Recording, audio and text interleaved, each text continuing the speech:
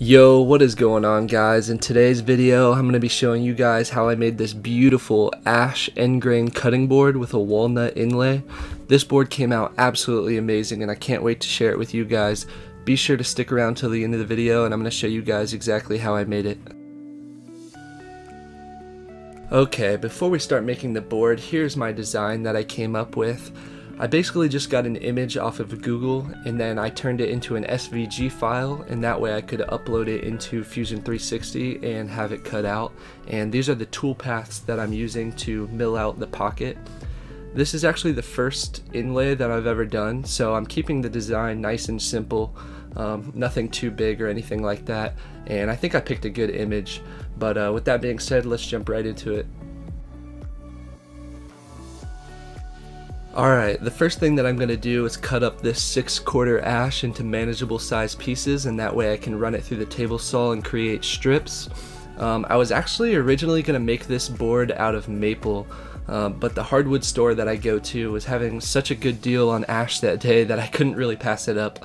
And I ended up liking the ash even more than I thought I would, especially once I get the mineral oil and all of that onto the board. It really darkens it up and it still provides a really good contrast to the walnut inlay, and that is exactly what I was going for. This piece of ash that I picked up was actually milled flat on both sides and one edge, so right now I'm just cutting off the rough side and just making sure that it's nice and square. Alright, now that my board is nice and square, I can run it through the table saw and create 1-inch strips. I'm trying to maximize as much yield as I can out of this board because I want to make multiple boards, and because of that, for the final size of the board, I don't want it to be too big. So from what I read on Google, the standard size is about 10 by 13 inches long, and that's what I'm going to be making this board.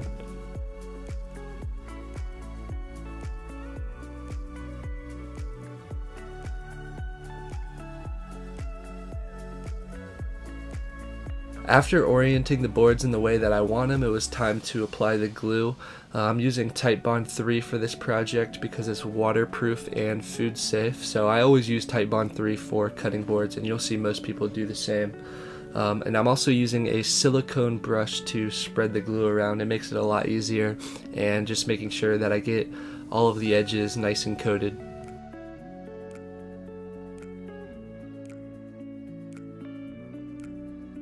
After the glue was applied, I could get everything clamped up with equal clamping pressure on all sides.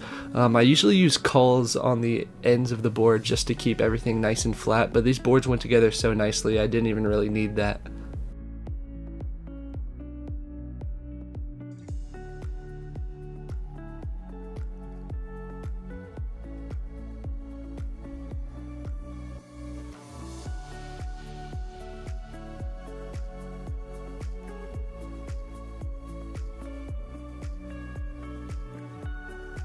After the glue dried, I came back the next day and I scraped up all the excess glue squeeze out on top of the board, and that way I could run it through my planer and get it flat again on both sides.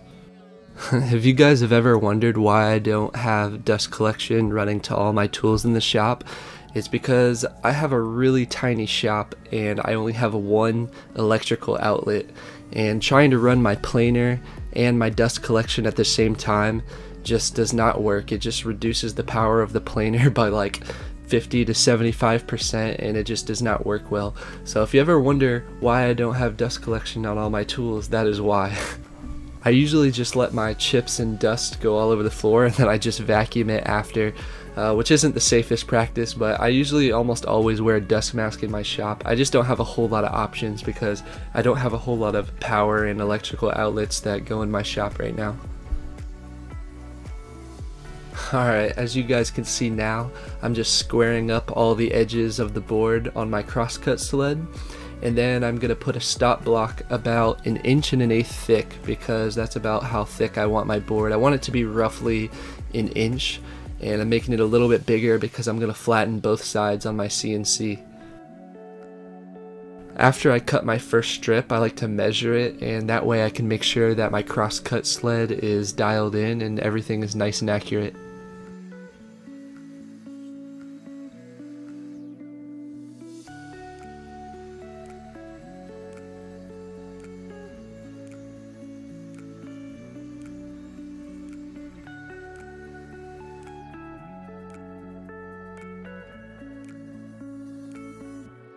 So it didn't really occur to me until the final glue up, but I wasn't a huge fan of the way that I oriented and patterned this board. This piece of ash just had a lot of dark rings, and I made it way too symmetrical, and honestly, I didn't think it looked very good. So I decided to put this board off to the side and repeat the whole process over, choosing much lighter pieces and making a new board because I really wanted that walnut inlay to contrast well. And I'm glad I did, because the next board that I made turned out really nice. And this board is not going to go to waste, however. I'm going to be giving this board away to my Secret Santa for Christmas. For the walnut, we pretty much repeat the same exact process, except we cut the strips a little bit thinner, only about 3/4 of an inch thick, because the walnut plug doesn't have to be very thick. And then from there we can head on over to the CNC machine and start milling.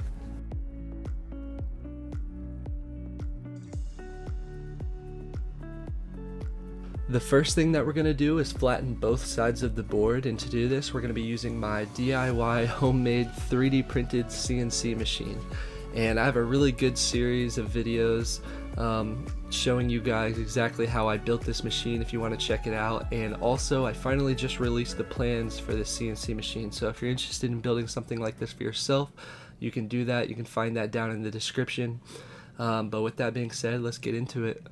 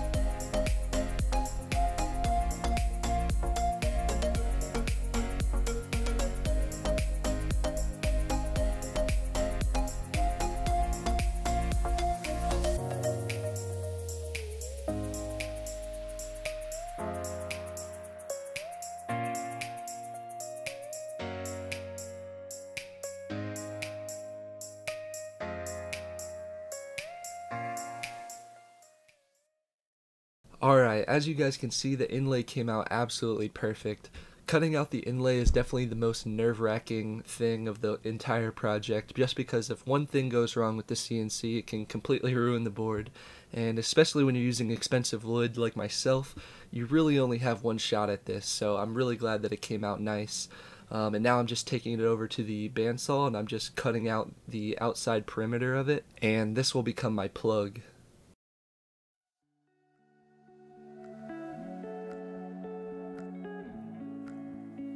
Finally, it was time to apply glue and hammer the plug into place. Most people use VCarve software to create inlays, but I just use Fusion 360 because it's free, and VCarve you have to pay for. And there's not a whole lot of tutorials out there on how to create inlays in Fusion 360, so I had to do a lot of test boards and really dial in my own technique to create the tightest tolerance that I could to insert the plug, and that way it fits nice and snug. After I hammered the plug into place, I just added a few clamps off camera.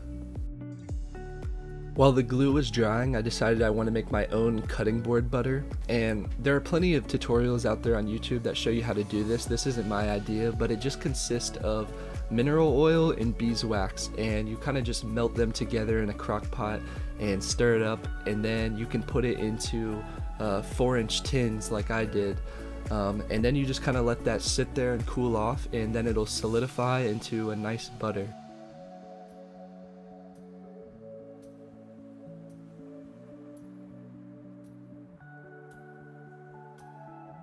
The next day I came back to remove all the excess walnut on top of the board, and this Texas weather, I mean, one day it's 90 degrees and then the next day it's 40, and I came back to find out that my board had a little bit of a warp, so I had to take it over to the CNC and reflatten it. I mean, my only guess is that because I laid the board flat on the table, the top of the board was able to dry faster than the bottom, which caused the warp. But it wasn't too big of a deal. I just took it over to the CNC and reflattened it. If you've ever sanded end grain before, you know it takes a ton of time. I wish I had a drum sander, but I don't. The belt sander works just fine though, and it also removes a lot of the lines that were left behind on the CNC.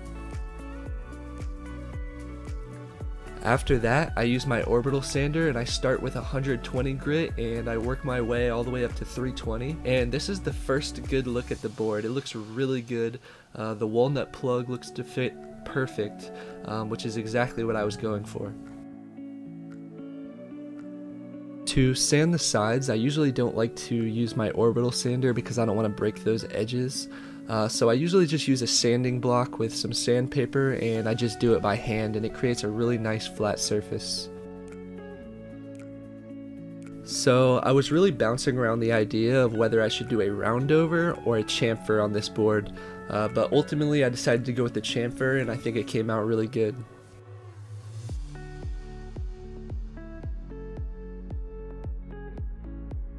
My router did leave a few burn marks on the corners, but after I routed everything, I just hit it with a little bit of sandpaper.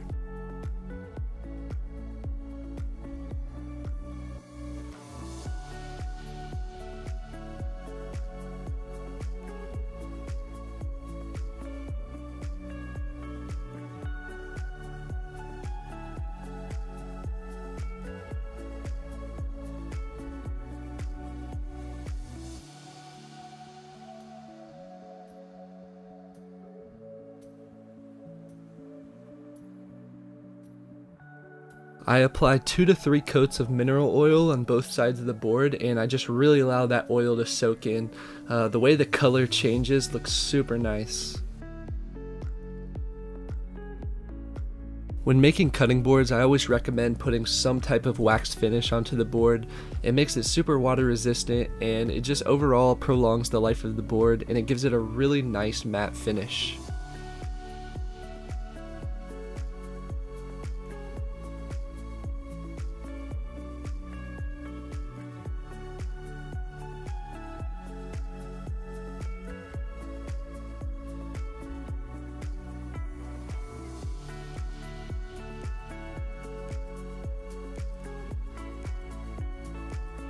The last thing that I had to do is install the rubber feet, and this board was ready to go. I'm going to be giving this board away for Christmas. It's going to be a nice little surprise. I hope you guys enjoyed this video. Be sure to smash that like button, subscribe if you haven't, and I will see you guys on the next one.